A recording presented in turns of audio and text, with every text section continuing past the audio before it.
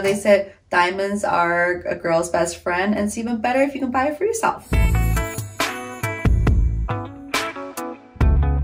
Hi, this is Kelly Mealy from Bling Empire, and this is Precious Metals with Marie Claire. Today I want to show you some of my favorite pieces, so let's have some fun. I think I first started collecting jewelry in my late teens. I actually had a pretty crazy collection of jewelry in my 20s, but with my divorce goes my jewelry. So now that I'm collecting new jewelries,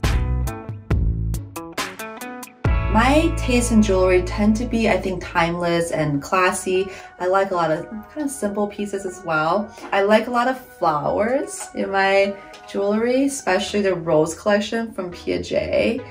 These are just gorgeous and craftsmanship are beautiful. And this is the rose necklace. I think jewelry also is a very unique way to show your personality and show your style, because with the same outfit, when you put different jewelry on, it's a completely different look and feel. This is the friendship ring that Anna gave me on our trip to Paris.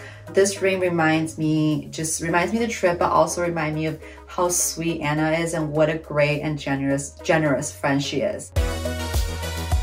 This I actually found in a vintage shop. So this is a vintage Chanel necklace. So I love finding pieces, random pieces at, unexpected places. And speaking of that, this necklace I found in Tulum.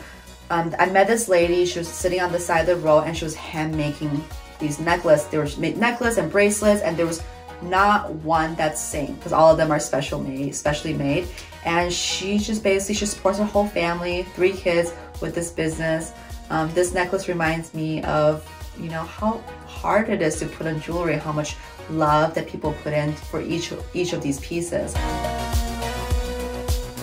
This piece, King actually got this for me for my birthday, I would say about like 5 or 6 years ago, maybe a little bit longer.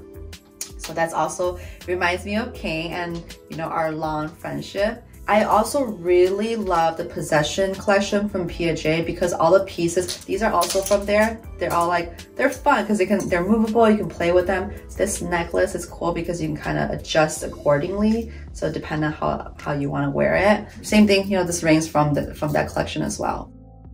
This piece, I got it in Hong Kong, I think about 2 Decembers ago. I found it on a local jewelry shop. It's very simple. I wear this almost every day. It reminds me of a necklace my mom used to wear when I was younger. So it just reminds me of her. That's about it. I hope you guys have fun because I sure have fun showing it to you guys. So take care, bye.